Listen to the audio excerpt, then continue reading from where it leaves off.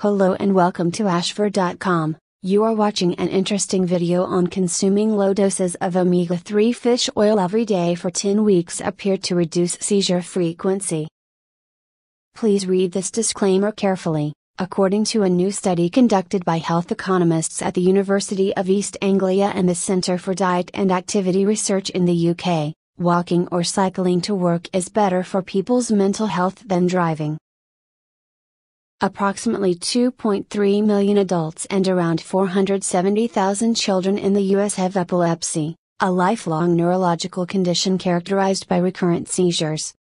Now, a new study claims epilepsy patients could reduce seizure frequency by consuming low doses of omega-3 fish oil every day. Consuming low doses of omega-3 fish oil every day for 10 weeks appeared to reduce seizure frequency by a third among patients with epilepsy, according to researchers.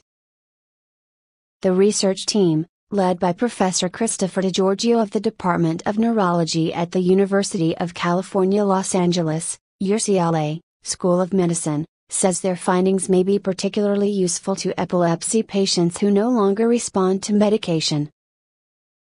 They published their findings in the Journal of Neurology, Neurosurgery and Psychiatry. Omega-3 fatty acids can be obtained through consumption of oily fish, such as trout, mackerel, tuna, herring, sardines and salmon, and fish oil supplements. Past studies have indicated omega-3 can stabilize heart rhythm and prevent heart attacks. Professor DiGiorgio says this is important for individuals with epilepsy, since they are at higher risk of heart attack than those who do not have the condition. Furthermore, the team notes that omega-3 has been linked to reduced brain cell excitability among epileptics, which may curb seizures. However, they point out that previous studies looking at such associations using high-dose fish oil have been inconclusive. As such, the team set out to determine the effects of high-dose and low-dose fish oil on the cardiovascular health and seizure frequency of epileptic patients. Low-dose fish oil supplementation reduced seizures by more than 30%. For their study, the researchers enrolled 24 participants with epilepsy who had stopped responding to anti-epileptic medication. Fast facts about epilepsy in the U.S. Around 150,000 new cases of epilepsy are diagnosed in the U.S. every year. Approximately 1 in 26 people will be diagnosed with epilepsy at some point in their lives. Epilepsy can be caused by numerous conditions that affect the brain, such as stroke, brain tumor and head injury. Each patient was subject to 3 different supplementation regimes, each of which lasted for 10 weeks and were divided by a 6-week period. These were: low-dose fish oil supplementation, 3 fish oil supplements daily, the equivalent of 1,080 mg of omega-3, plus 3 placebo supplements, corn oil.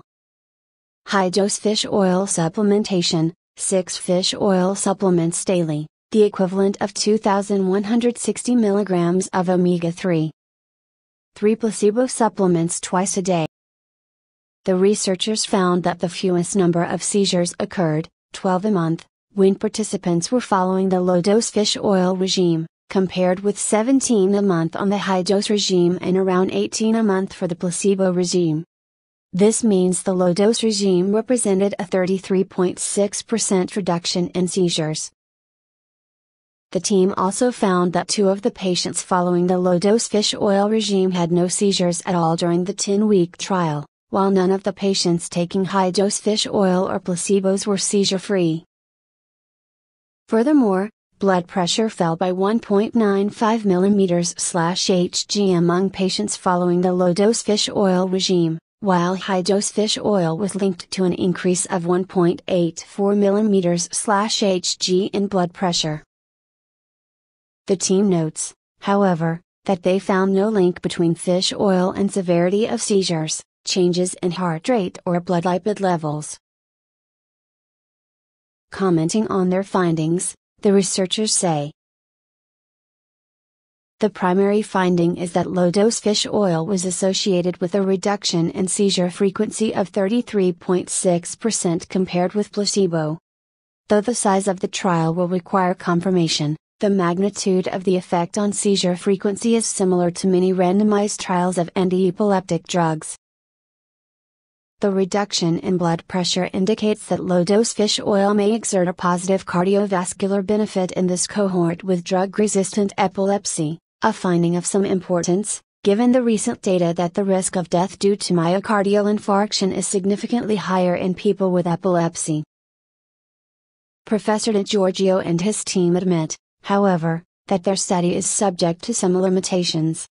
For example, they note that exposure to each of the supplementation regimes was relatively short, therefore it is unknown as to whether low-dose fish oil sustained reduced seizure frequency. They conclude that a large, randomized controlled trial of the effects of fish oil on epilepsy is warranted in order to confirm their findings. References